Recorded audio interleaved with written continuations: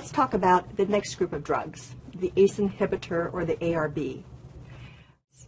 The angiotensin converting enzyme inhibitor or the ARB are medicines that we typically will use for high blood pressure. They limit the amount of angiotensin the body makes, and angiotensin makes the arteries of the body get really tight, so it makes the blood pressure go up. So if we inhibit it, the blood vessels relax and the blood pressure goes down. We started using these in heart failure, and we found that there were huge benefits. Patients felt better, they lived longer, and they stayed out of the hospital. So all the studies showed that this was a drug that benefited heart failure patients. And it didn't matter if they had high blood pressure or not. If their blood pressure was normal or low, we would still start these medicines. And we got a benefit of these three things we just talked about.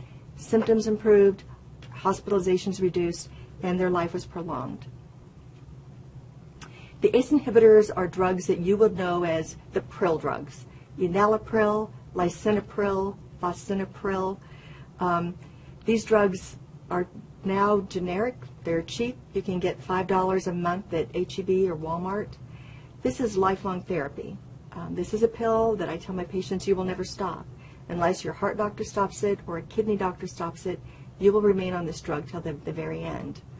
A common side effect of these drugs are a cough. And I'm sure you've all heard the patient say, you know, I just start coughing and I can't stop.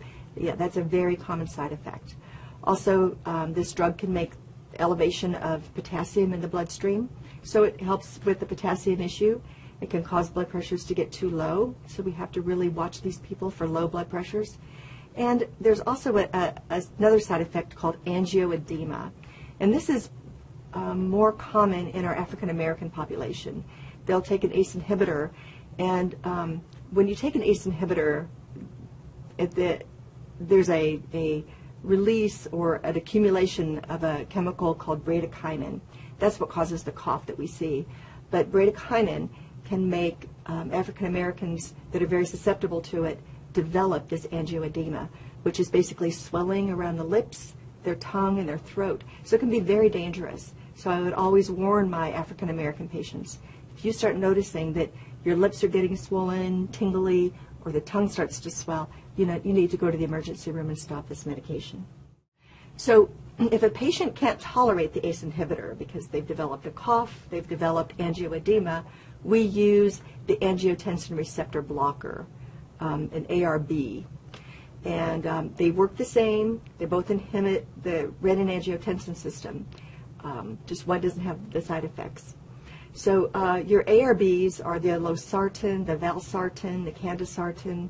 You would probably recognize them more as Cozar and Diovan. And again, these can be used interchangeably.